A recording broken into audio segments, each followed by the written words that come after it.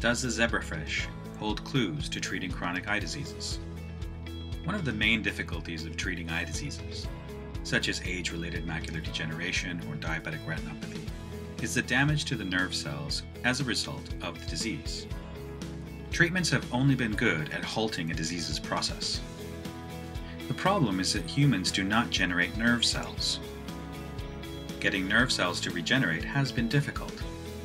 The zebrafish is different. It can regenerate nerve cells. Following injury, the zebrafish does this using a particular signaling molecular pathway. The cells that have the ability to become stem cells. These cells have the potential to form new nerve cells, known as the Müller glial cells. One study group from Yale University School of Medicine have published results looking at how the zebrafish activates Müller glial cells. They managed to replicate this using a gene insertion technique in the retina of an adult mouse. They showed that they could activate Müller glial cells in an adult mouse without the need for injury.